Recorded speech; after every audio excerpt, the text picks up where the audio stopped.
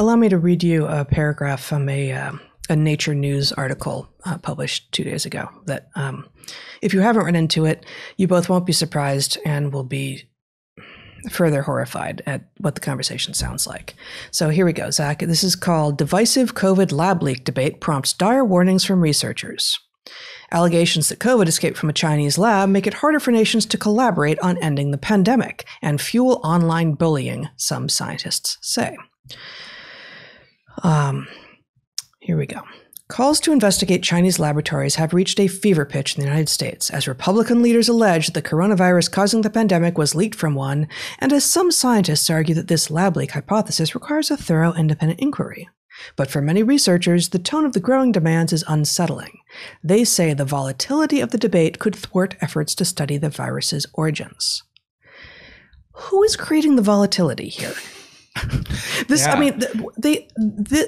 article and all of the others like it, but this is actually in Nature. This is in one of the top 2 science journals in the world, is saying that those people who actually want a full slate of hypotheses on the table are responsible not just for what political thing might happen if this is discussed, but the tone of the argument.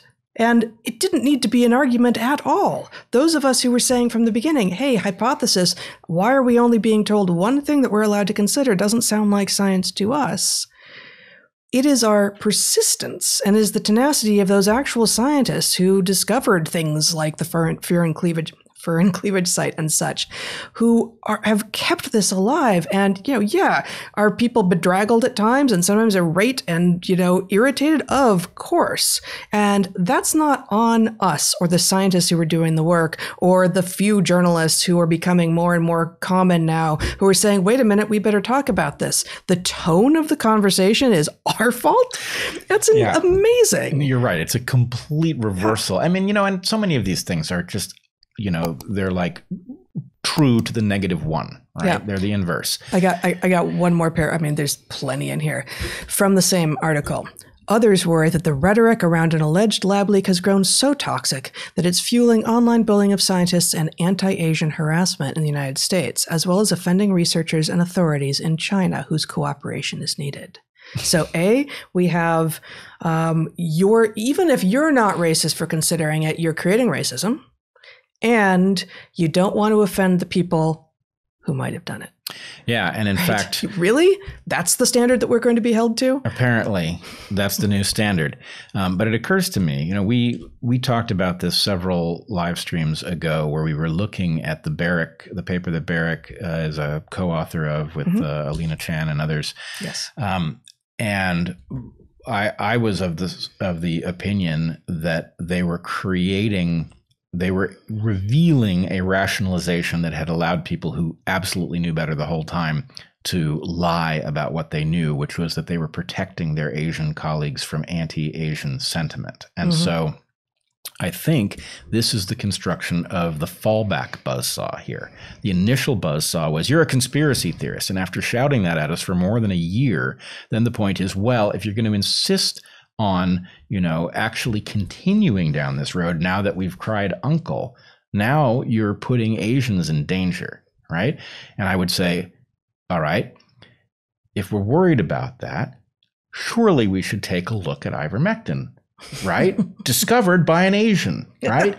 Wouldn't it be marvelous if this came down to the fact that this wasn't really about being an Asian or not being an Asian? Yes, some Asians in the CCP seem to have at the very least covered up something about the initiation of this pandemic. But it is also true that an Asian discovered this marvelous, quite safe drug that works on so many things. Not only was the person who did the discovery Asian, and God, how I hate that we're having this conversation. Absolutely. But where was it discovered? Ivermectin itself is in Japanese soil, right? Oh, goodness. So, I mean, this is completely insane. We are now going to invoke racism because the thing itself may have been created in a particular space. This is upside down world. There is nothing that is coherent about these arguments. And this, frankly, people don't like it when we swear. Some people do, but they're going to learn to fucking put up with it. This article is scientific malpractice.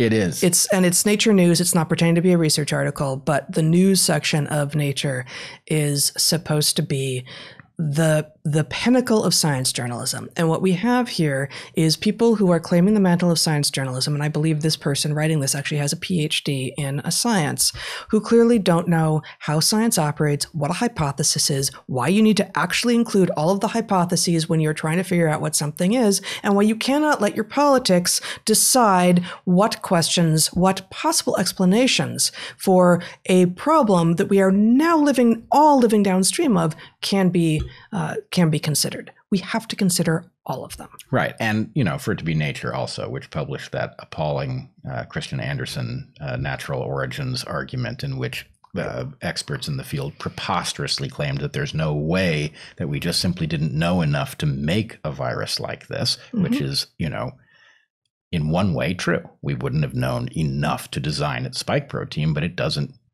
these people obviously knew about serial passaging. Right? They knew about the ability to hybridize two sequences. So, it was effectively a lie. But yeah. So the long and short of it is there are all of these techniques. They involve punishing those who stand up at the point, in the rare case where we win a battle, like has now happened with the lab leak hypothesis. They don't stop punishing you. They don't admit that they were wrong, that you were right. They don't do any of those things. They then go on to immediately setting up the next buzzsaw and threatening you with new stigmas. And it is absolutely appalling. Yes. I'm going to read the final paragraph from here, because I think that it wraps it up nicely. I'm just trying to figure out who the person that is mentioned in this final paragraph is, Fiddler, and I'm just not seeing it. So I'm just going to read it as is with no explanation for who this final person being quoted is.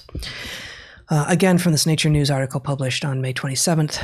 So, with a pressing need for biosecurity policies, Fiddler thinks the United States should focus on fostering pandemic diplomacy through meetings between U.S. and Chinese ambassador, as happened with climate change discussions in April. Quote, don't we actually have some things we need to do to get ready for the next pandemic, given the debacle of this one? That presumes that the origins of this virus have nothing to teach us about how this pandemic has unfurled.